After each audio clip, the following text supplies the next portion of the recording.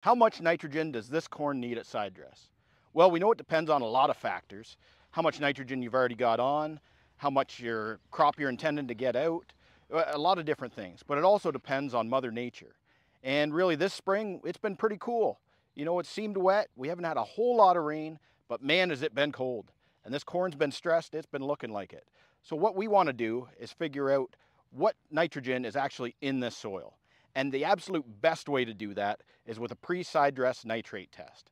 That's where we're walking around through this field and we are taking soil cores.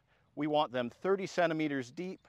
We want variety throughout the field so we can get a good picture of what's going on. And then we want to send it to the lab and use that to fine tune our recommendation. So we can use the recommendations that come in the agronomy guide, or if we've got manure or red clover or fertilizer already applied on the field, that's where we can maybe take a look at what we've done in past years and compare that nitrate results to. For more info, check out Corn School.